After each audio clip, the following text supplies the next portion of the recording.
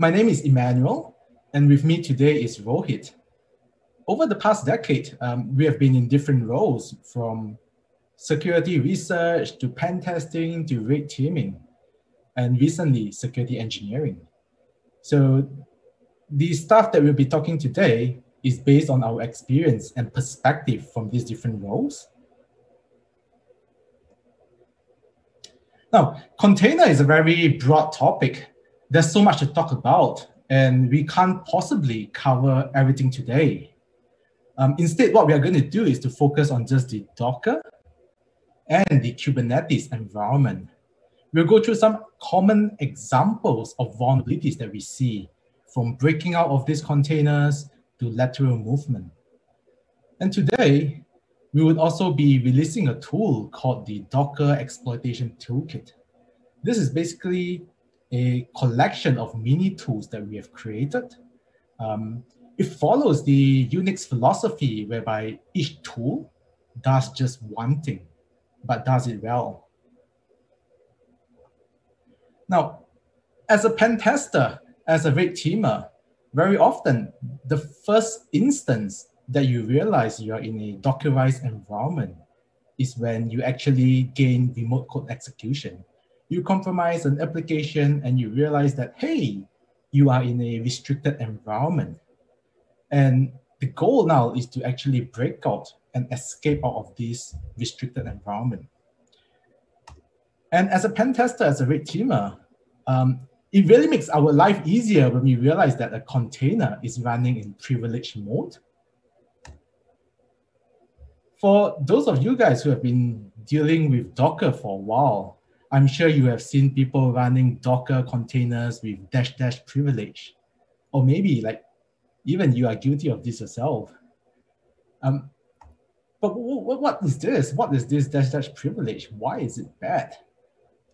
To understand that, you got to realize that when you run Docker, by default, it comes with a whole bunch of restriction. There's restricted Linux capabilities. There's seccomp to filter and restrict syscall. There's AppArmor to restrict mount operations and preventing write access to sensitive locations. Now, all of this goes away when you run a container in privileged mode. But as a developer, what does it really mean, right? I mean, we know that it's not too good from a security perspective, but from a pragmatic perspective, what does it really mean for me? What this means is that the exploit to break out of a privileged container can fit in a single tweet. I'll let that sink in for a moment. That's 140 characters to break out of a privileged container. Now, this was initially disclosed by Felix Wilhelm, really smart guy.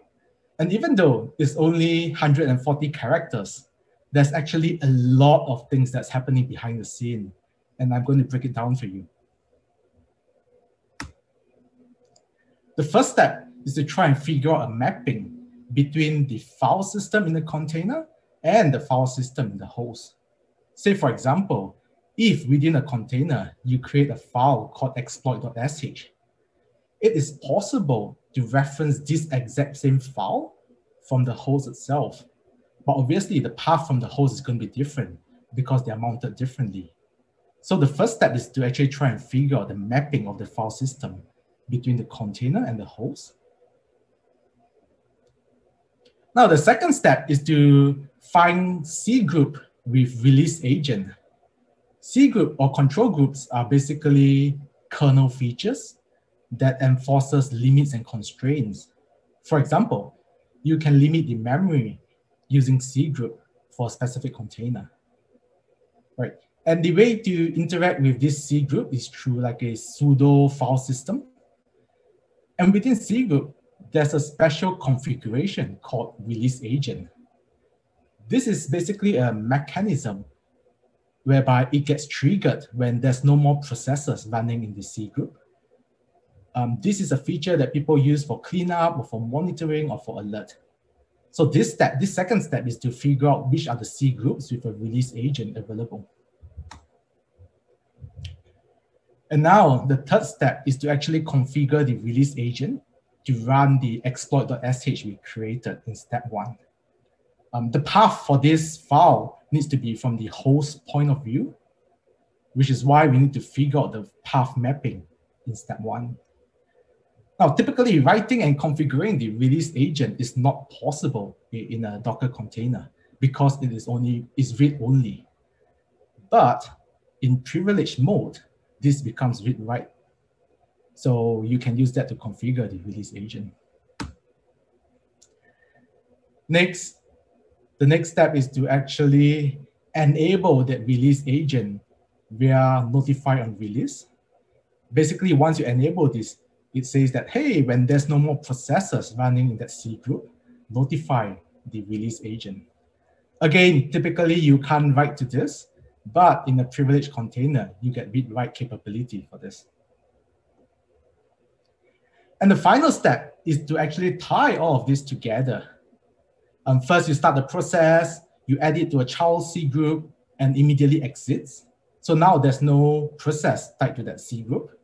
This triggers the release agent because notify on release is set to enable. And once that release agent is triggered, it runs your export.sh. And ladies and gentlemen, this is how you break out of a privileged container in 140 characters. So now you know that, hey, it's really easy and trivial to break out of a privileged container. You got to be wondering, like, who runs container in privileged mode, right? I mean, this is actually more common than you think. When you run a tool in containers, say for example, TCP dump, and you want to use certain configuration, some of these Docker default restrictions actually stops you from doing that. So the proper way of doing this is to figure out what are the Linux capabilities that you need. There's probably a little bit of trial and error here. Or you can just run your container in privileged mode and everything just works. And humans tend to choose the path of least resistance, right?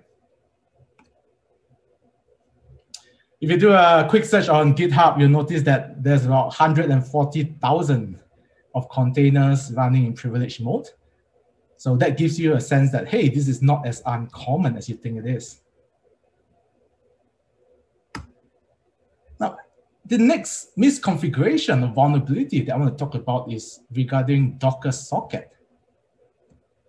Docker socket, when you install Docker, by default, it creates this Unix socket. And this is the interface through which you talk and interact with the Docker daemon. Say on the CLI, you do a Docker pull or Docker run or Docker start. It talks to this Unix socket and tell the Docker daemon what to do. And the thing is that this Docker daemon runs as root, so it is highly privileged, which means that access to this Docker socket needs to be restricted. Sometimes we see that people actually mount this Docker socket within containers itself. And this is bad because this means that within the container, you can now talk to the Docker daemon and ask it to do stuff, right? Using this, you can actually break out of the container or even like escalate your privileges within the host itself. And I'm just going to give a quick demo of a tool that we created to help to do this exploit easily.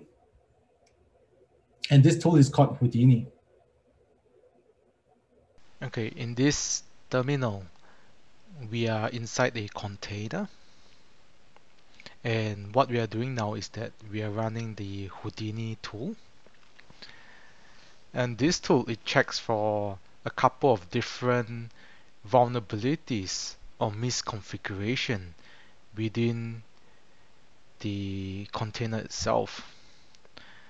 And Houdini doesn't try to assume that it has tools like curl and stuff like that, because within the container, very often you don't have access to tools that we take for granted. And so what we do is that we bring in our own tools that is needed for the exploit, whether is it BusyBox or is it like a Drop Bear. So we don't make any assumption on the tools required or the tools that are actually contained within the container. And in this case, what we are doing is that we are going to exploit it by attacking the Docker socket. We use it to start a container, mount the host file system, copy a SSH key into the host file system, and then we should be able to SSH from the container into the host system.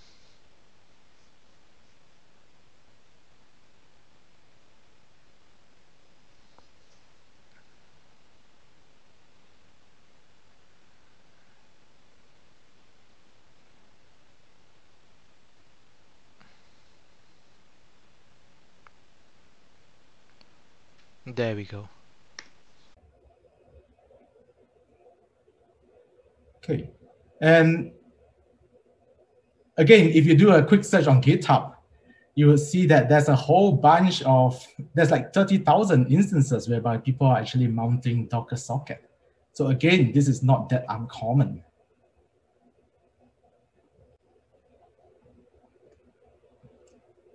Now, sometimes when you're on a security assessment and you find that, hey, you can't actually break out of a container, and that's where lateral movement comes in really useful.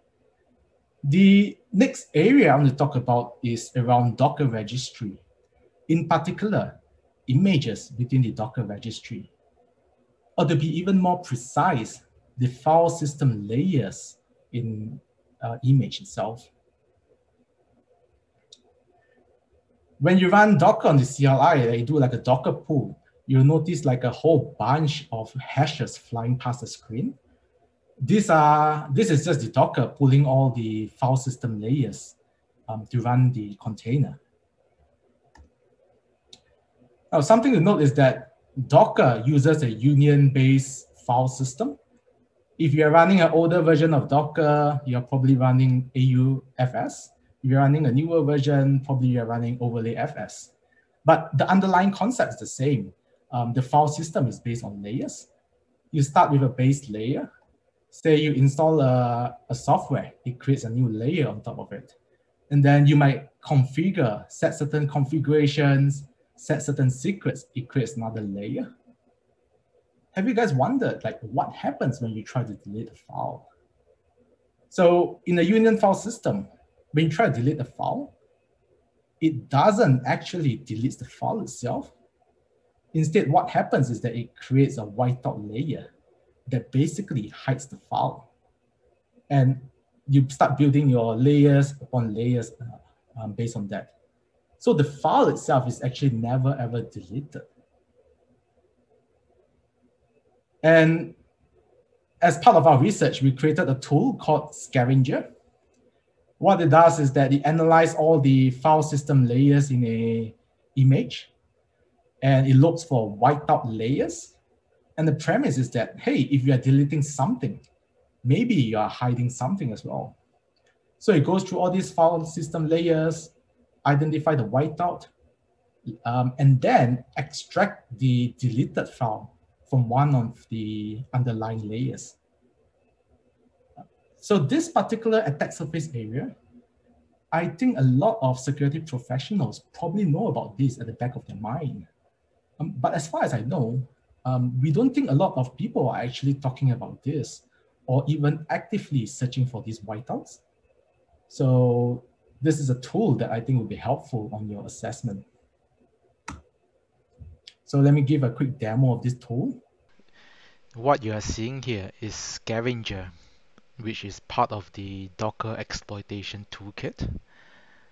And the way it works is that you point it at the registry, tell it to pull an image, let's say Ubuntu, right? And by default, it will pull the latest image from the repo. In this case, let's give it an older version of Ubuntu. And basically what it's trying to do is that it would get the image for this version, analyze the file system layers, and point out if there's any deleted files. Okay, so you can see here, each of these SHA-256 hash represents one layer in the file system. So there's a total of 5 layers it has analyzed. And you will see that for this particular layer, there's a whole bunch of files that were deleted or wiped out. And there's some smart to this tool whereby it tries to give you some indication on potentially sensitive files. So in this case, there's a warning sign that say, hey, take a look at this GPG file. Perhaps there's something sensitive on this. And by clicking on the link, what it does is that it tries to extract the file from one of the layers underneath the whiteout. And you can see that in this case, it extracted the PGP signature file. For this particular instance, it's not sensitive, but it does give you an indication as to what the tool does, how it actually analyzes the different file system layers and extract those files. Now, let me show you some actual files we have grabbed from images, public images on Docker Hub. They range from the more mundane license keys to private SSH keys. So these are actual files you grab from images on Docker Hub. This has been deleted, but using Scavenger, we could extract them out. And now I'm going to hand over to Rohit, and he's going to cover more about lateral movement from the Kubernetes perspective. Over to you, Rohit. All right, thanks, Emmanuel. So after peeking into the container breakouts, let's walk through a strategy by which a red teamer or pen testers can actually perform lateral movements and then eventually maintain persistence in a Dockerized production grade environment. Now, in case of a production grade environment, you won't see isolated Docker images, but you will always need some kind of orchestration systems for that. And that's typically needed because you have hundreds of these Docker containers to manage. Now, in all these orchestration systems, there are a bunch of them. And in this talk, we are going to focus mainly on Kubernetes-based attacks and the ways to actually defend it for that. So the Kubernetes provides a way to manage the cluster of these containers. So it provides easy to use APIs where you can scale up, scale down the different parts of the containers. It also provides the self-healing capabilities. And there is a good overall community support around Kubernetes. So as a quick refreshers, because these terminologies will come time to time in our discussion, a few terminologies specific to Kubernetes. So the Kubernetes has a concept of nodes. So the nodes are nothing but hosts, could be the physical hosts or virtual machines on which your containerized environment is executing. And then it also introduces one more layer of abstraction called as pods. So the pods provide a way to run one or more containers that provide a similar kind of functionality. So these pods are then scheduled to run on nodes, that is on the host systems. Just a few minor details to remember. Now, all this overall Kubernetes-based environment is going to add a lot more burden in your already expanded threat surface. Because as you have seen in Emmanuel's talk, there are a bunch of ways in which you can break out the container. And you already have to worry about a lot more defenses in those. Things are going to get more complicated when you are in a Kubernetes production grade environment, because there is a now authentication and authorization control that you have to manage. The way in which these pods communicate with each other, communicate with their APIs, and all of that. Kubernetes also has a control plane API server, which exposes the bunch of API. And these are powerful APIs because they provide a way to manage the entire cluster. You need to worry about the security of them.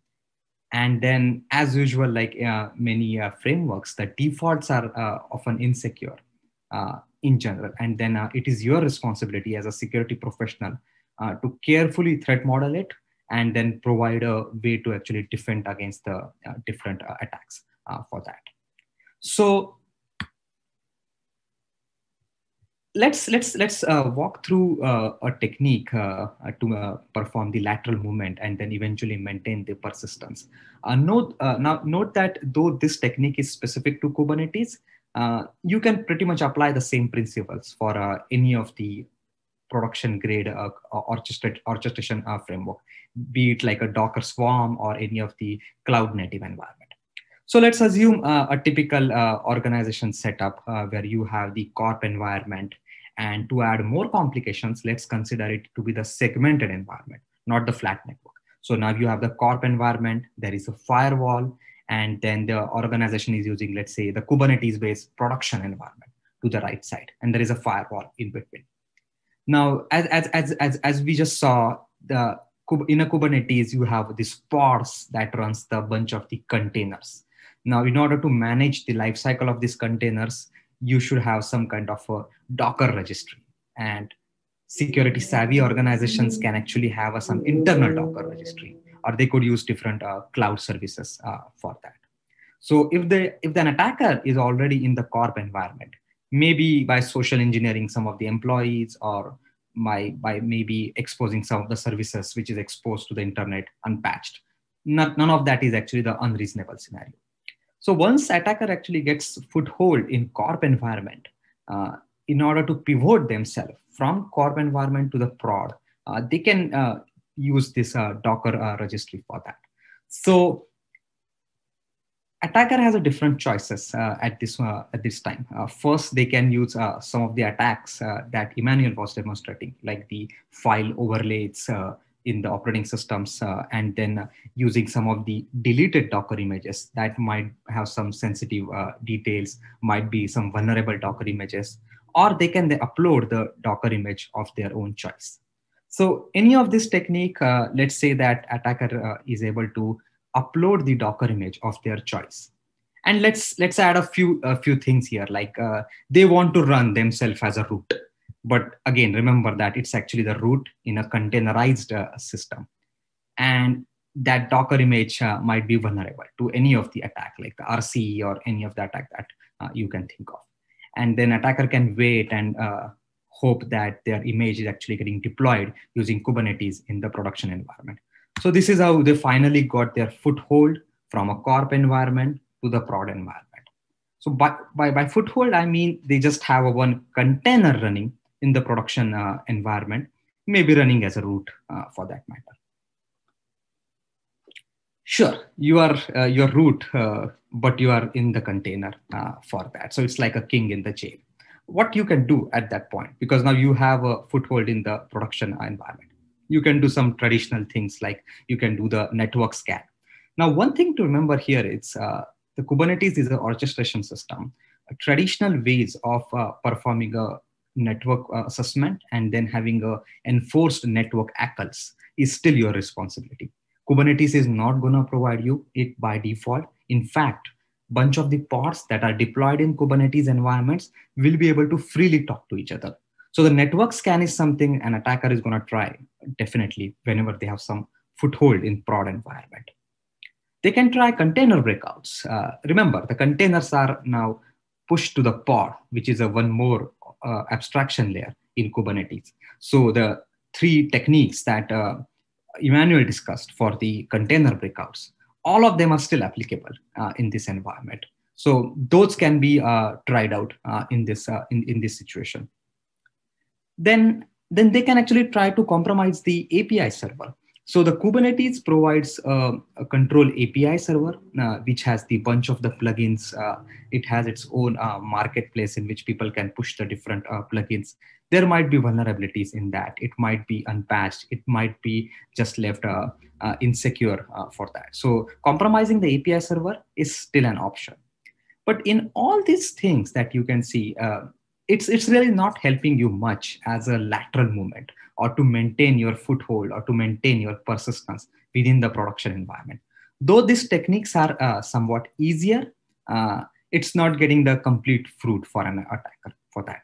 So at the last resort, what they can try to do is they can then try to evade the very basic security defense that has been added, that is to evade the role-based access controls. And it could be in the form of service tokens that they can use. So what are these service tokens? So this pods, as we were discussing, is the abstraction layer that Kubernetes provides, on which your containerized images are running. Now, in order for these pods to talk to the control API as well as to other pods, they need to have something called as a bearer token. In a Kubernetes environment, it's service tokens. And this service token is usually found at this location, which is in the screen. It's standard across all the pods for that. Now the pods, just like a Linux, they're associated with a namespace, and these service tokens are associated with a pod. In turn, they are also associated with namespace. Now, what we have seen in general and overall issue that could happen here is this custom namespaces can create a custom service tokens, and often a time your DevOps pipeline or overall people want to be more faster deployment, this custom service tokens might have more permissive role.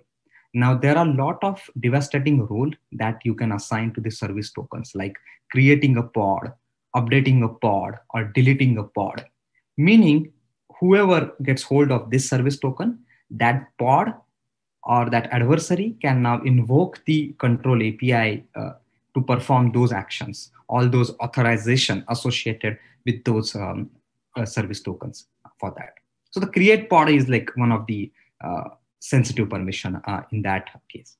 Now these service tokens are also mountable, meaning if your pod has a specific service token, and if you are considering security from the beginning, and then now you want to share this service token across different pods in the same namespace, you can make them as a mountable service token, so that the other pods, when they are scheduled, can just mount this service token, and then they assume the same role that is already available for them. So by default, the service tokens are mountable. So imagine a situation where you are able to create a pod and then mount a service token, which is of a much more higher privilege than you would have originally got.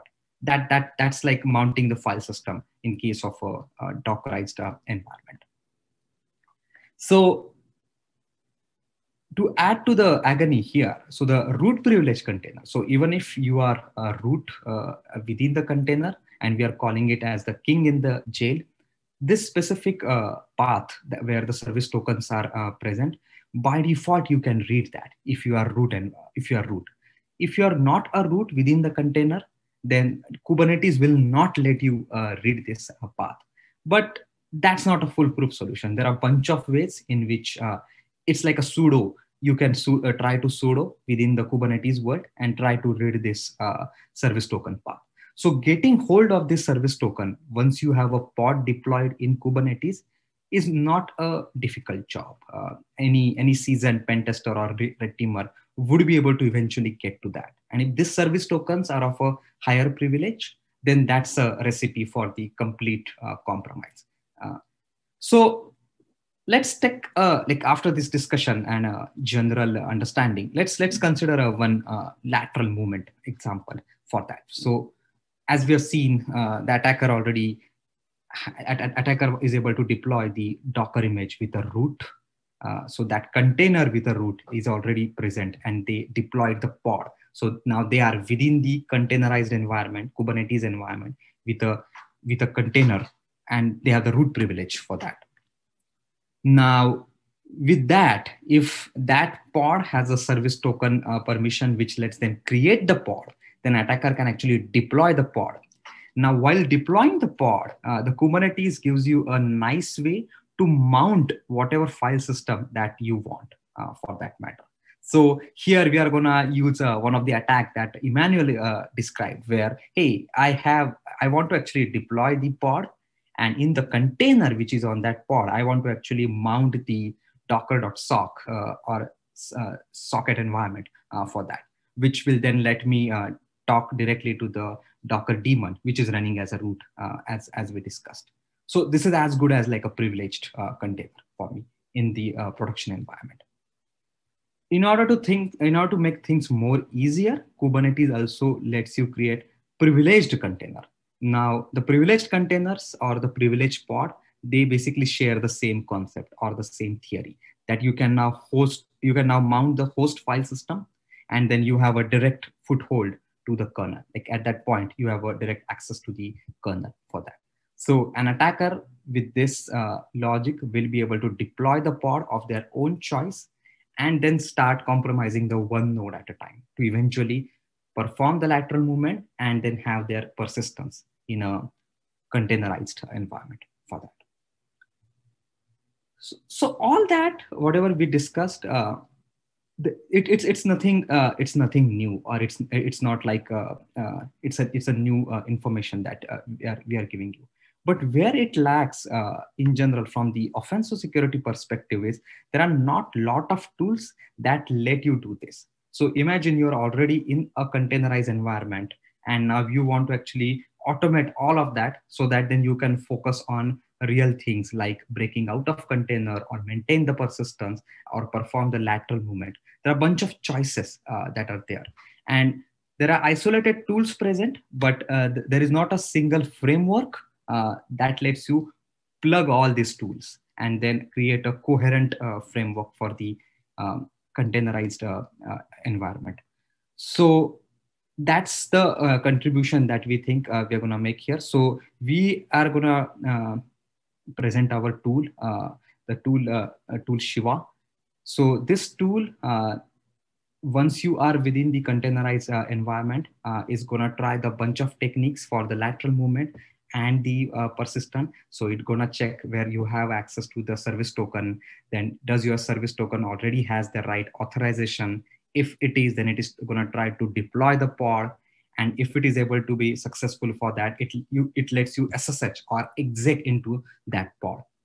So this is a quick demo of that tool, and it's trying a bunch of the options, and eventually it deploys a pod of attacker's choice, which eventually let the attacker perform the lateral movement and persistence in the environment.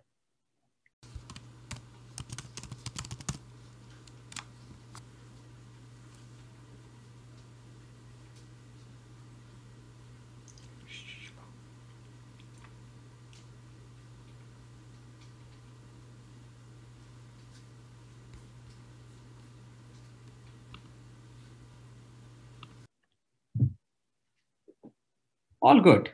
So we have seen different ways in which we can perform the container breakouts, different attacks, as well as the lateral movement, persistence. What about defense for that? So some of these defense techniques are specific to Kubernetes, they are similar to the different attacks that Emmanuel was describing. The first one is the least privilege for your service token, and it is similar to not having a privileged flag for your Docker environment. So especially in a Kubernetes environment, whenever you are creating service tokens and assigning them to a specific namespace, pay specific attention to make sure that the privileges associated with that are just the least privilege, that don't assign any overly permissive privileges there. Kubernetes also provides you a way to use the pod security policy. Now, in the pod security policy, I'll recommend that you disable all containers running as a root unless it is absolutely required. And then also disable the privilege pods, again, unless it is required. Because then though it will not completely stop the lateral movement and persistence, it will limit an attacker to the greater extent for that. In any production environment, your traditional knowledge of enforcing the network access control doesn't go away. You still have to do it. And even so, you have to do it even more efficiently in a production environment using Kubernetes.